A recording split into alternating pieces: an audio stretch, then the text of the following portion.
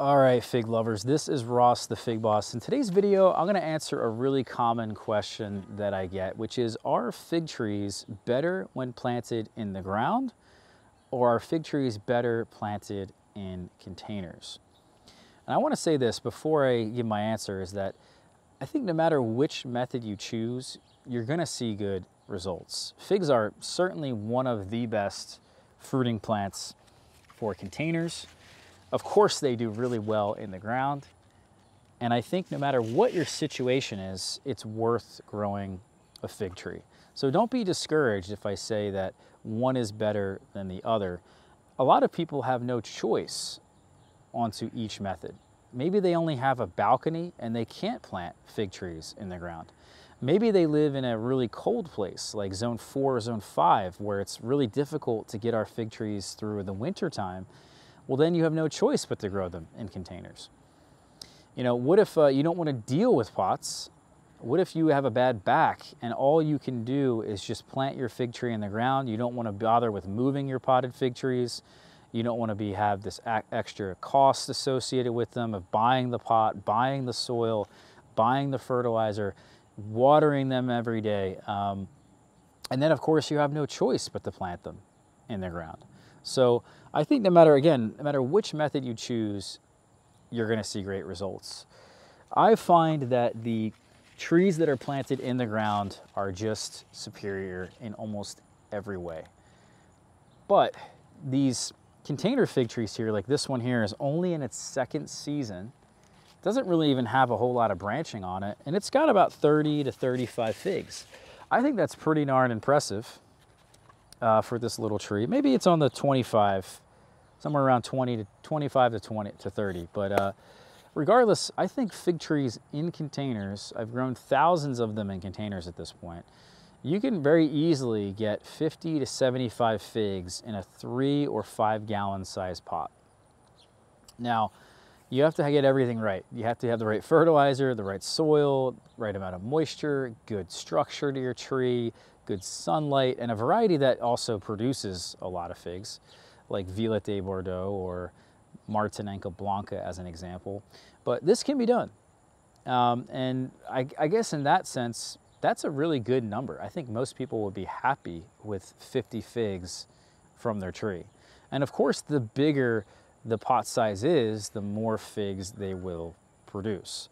But that's the limitation with containers. There's only so much nutrients, there's only so much water, only so much room to grow. So if you want to have a tree that produces more, of course, when it's in the ground, it has free reign to do what it wants and spread and gather nutrients and water at will.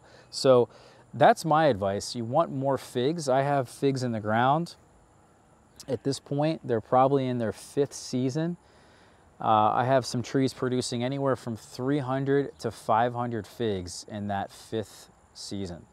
So I think that's, to me, really impressive. I'd rather have that. Obviously, more figs to most people is probably better. But at the same time, more is not always better. What about the quality? And I've made this argument in the past in that you can actually regulate the soil moisture in the container really well. It's difficult, but if you get it right, there's very little difference between an in-ground fig tree in terms of quality, or the figs that come from that tree, and the figs that come from the potted figs. But I will tell you this, it's a lot easier to get higher quality figs from an in-ground fig tree. It's just every year I've had my trees, guys, they become better and better, more established, more mature, and they are not bothered by some of the rainier conditions or moist soil that I have, and just typically they taste better. I've grown many varieties and many trees in containers, and I can tell you if I have the same variety in a pot versus the same variety in the ground, almost always it's going to taste better in a pot, or in the ground, excuse me, not in a pot. And that's especially true for people who live in really wet areas.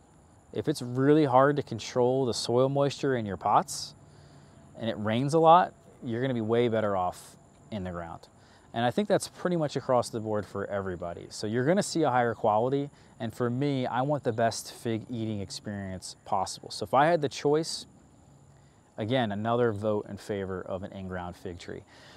One thing I think a lot of people don't realize as well, this is something I learned that's relatively new this year, is the Brava crop typically will be much more plentiful, much better tasting, at a higher quality, and also drop less from trees that are planted in the ground and more established. Now, you can get a nice Brava crop from a container fig tree. Don't get me wrong. I had a tree back here, actually, Eve's Black Cherry, that produced a decent amount of Brava. I was quite surprised. I've also had in the past, you could see varieties like Desert King or Violet de Bordeaux.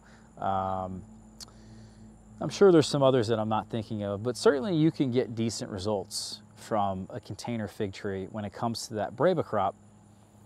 But I think the in-ground figs are king. They just never really drop as much, or I should say they're more reliable. They don't drop as much. They taste better. And that Brava crop, for a lot of people, can be very valuable. The Bravas, and what they do is they ripen on last year's wood, and they ripen about 30 to 45 days earlier than the main crop of figs. Figs produce two different distinct crops of figs. So that's why that's important. And I think that a lot of people are unaware even that their tree can even produce Brava. And so if you want to have a variety that does it, that produces that, plant it in the ground, I know you will see more success. So those are the main reasons there. I think there are definite benefits to having them in containers, like being able to move them, protect them from the cold, give them an early head start, grow varieties like this one here is a Hibernenka fig, which ripens rather late for my Philadelphia area climate. So I can put this in a greenhouse, get the figs to form earlier, and then I'll actually get it to ripen in the length of my season. So there are definite benefits, but for the most part, I'm really only growing fig trees in containers for trialing them, seeing if they're any good. If I like them, then I'll plant them in the ground. But I don't want to give up that valuable real estate, that valuable space of planting to a tree that I'm inevitably going to rip out or dig up.